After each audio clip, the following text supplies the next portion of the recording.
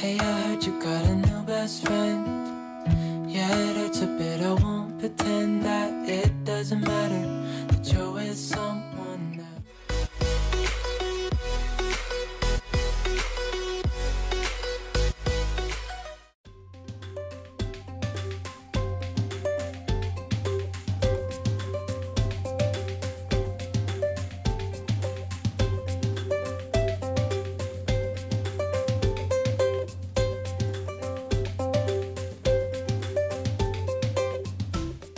Hey everyone, my name is Sophie from Sophisticated Organization. Welcome back to my channel and welcome back to another Sophisticated Saturday where together we work through my to-do list and get things done around the house. I wanted to start off in the kitchen as I do so many Saturdays, getting a recipe done. I like to do this because cooking is a passion of mine. I genuinely enjoy it, whether it is baking just for pleasure or even meal prepping. I just find a lot of peace in the kitchen, and that is where I enjoy spending my time. As you might know, I oftentimes will have my iPad set up and I'm listening more so to a TV show in the background or a podcast or music, but I love to have this as a little bit of me time. And today, Jim gave me part of the day off and took Owen with him. He actually dropped Owen off with his parents while he went to golf for a little bit. So I was baking for fun today and wanted to surprise him when he got home with some browned buttered Snickerdoodle cookies. I will leave on the screen all of the ingredients that I am using, and if I can find the recipe online, I will make sure to link that in the description box below as well. These were pretty simple to make and turned out delicious. The browned butter really gave the Snickerdoodle a nice full flavor. So I didn't have a purpose to bake these cookies, but Jim and I both love a sweet treat every now and then. So I thought I would whip these up while I had the house to myself for a bit.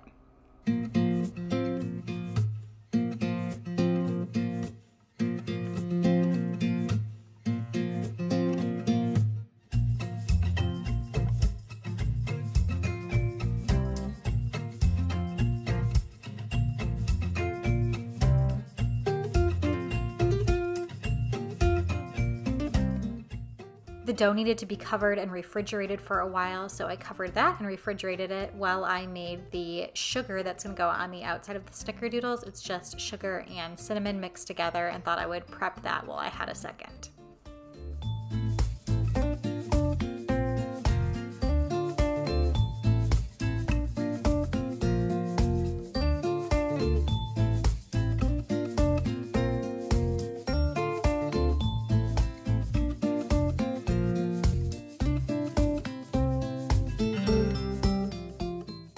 While the dough chills in the refrigerator, I am going to do a little bit of a deeper clean in the kitchen because I'm not planning on doing anything else in the kitchen. And that's always a good time to give it a clean since I'm not cooking tonight. I am going to clean the stovetop and these back countertops because I'm for sure done using those, and taking the grates off of the stovetop and just getting in all of the nooks and crannies there with a microfiber cloth and some multi-surface cleaner.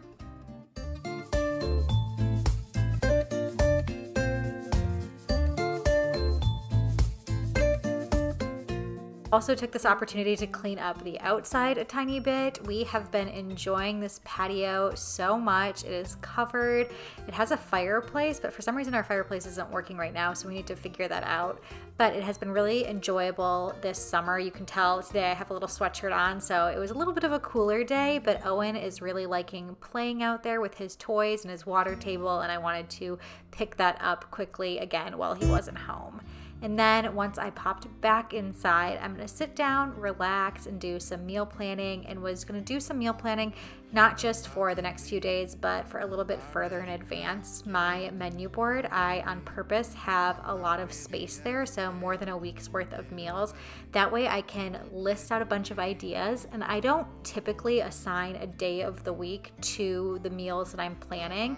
I just list them out in a row, and then when I go to the grocery store, I cook my meals based on the ingredients that I get. I sometimes have in my head an idea of the order of how things are going to work based on the ingredients that are included.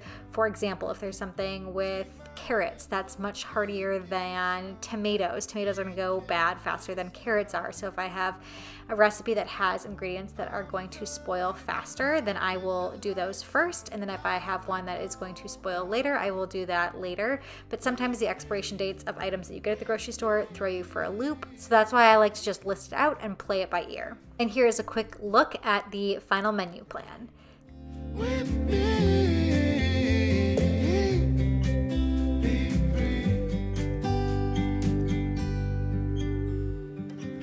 Looking back. My parents gave me a call, so you can tell I have my phone there and I'm talking to my parents on speakerphone, just catching up with them, and going to do a quick Cricut project because Owen has started daycare. If you haven't been following along for that journey, he has been at home with me with a nanny since he was 3 months old, and now that he's almost 18 months old, he's getting close to 1.5. I think he's now ready for daycare. We're really excited about the move just because we have been on a waiting list for the place that he got into daycare, and I think it's just gonna be a good move for both of us. And I have a lot of stuff that I have to get ready before he starts daycare. We had to get him a backpack, lunch boxes. He needs everything labeled, all of his clothing. If he brings like an extra jacket, we have to bring sunscreen and diapers and cups for milk and water, and just so many things on this packing list. So I was also using today to try and get his bag packed for him. And of course, since I'm me, instead of just writing on the back of his lunchbox with a Sharpie or a permanent marker, I am going to make some Cricut labels and vinyl labels to match a few of his items. Yeah, let's go, be free with me. Oh, come on and let's go, let's be free with me. Yeah, be free, be free, be free with me.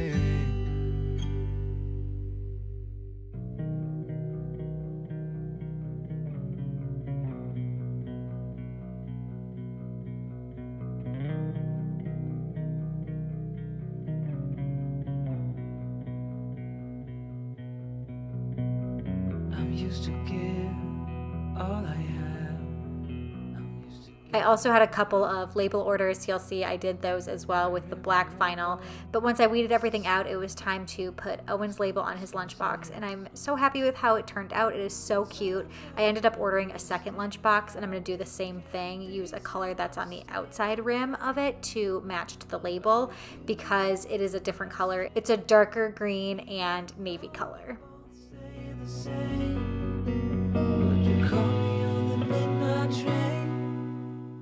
Finally, the dough has chilled. You'll see exactly what I was talking about before. My iPad is following me along. I am watching TV while I roll out the dough, and I'm making these cookies nice and big because sometimes I love when they're a little bit bigger and they have some more space to get all soft and chewy in the inside.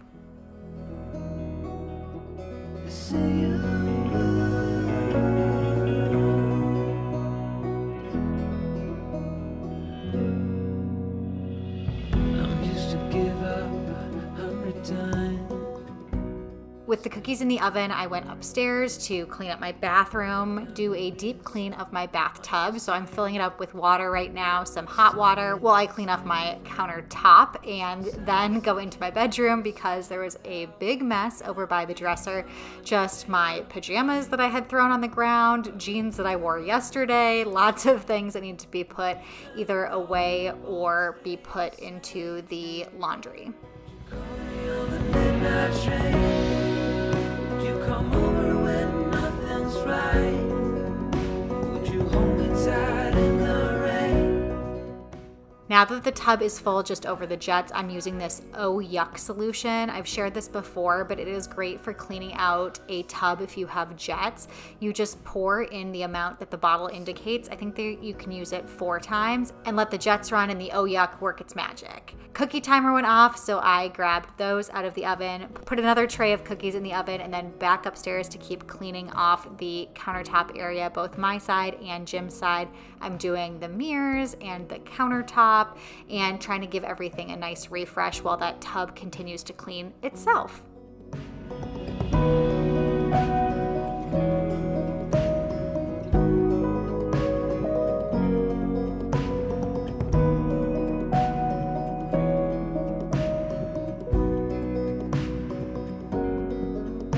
Would you call me on the midnight train? Would you come over when nothing's right?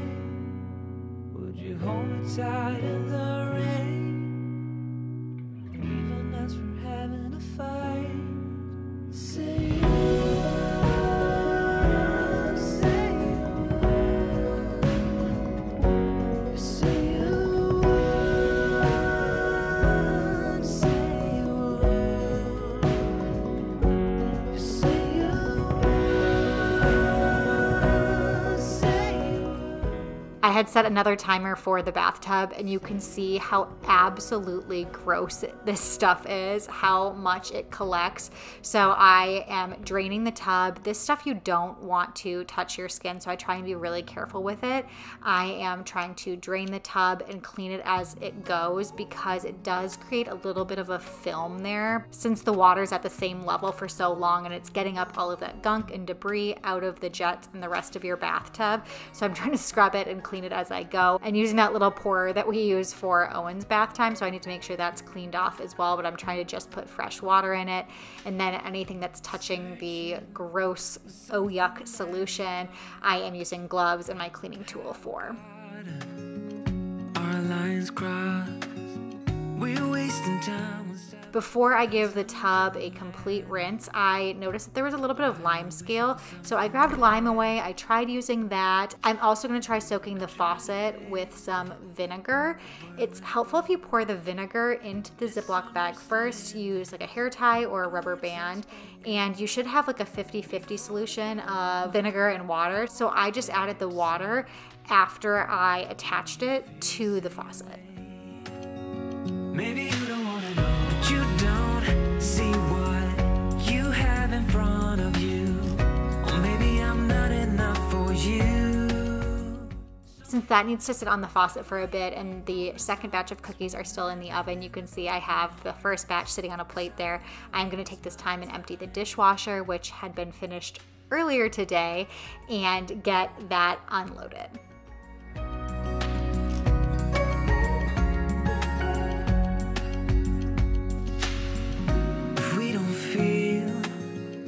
Same way, then don't pretend that everything's okay.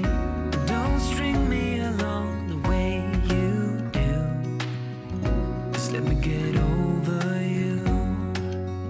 Maybe you don't wanna know, but you don't see what you have in front of you. Or maybe I'm not enough for you. Start. This wouldn't have ended with broken hearts, 'cause I don't wanna waste my time, no.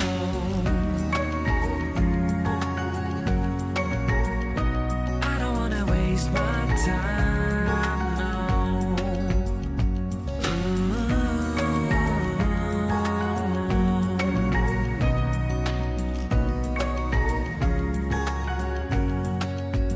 Maybe you don't wanna know.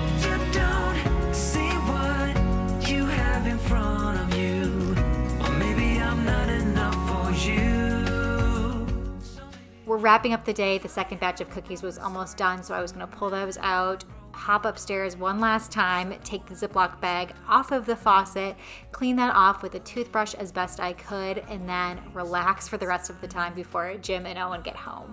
So I hope you enjoyed this sophisticated Saturday. If you did, make sure to give it a thumbs up, subscribe to my channel if you haven't already, and until next time, I will see you guys later.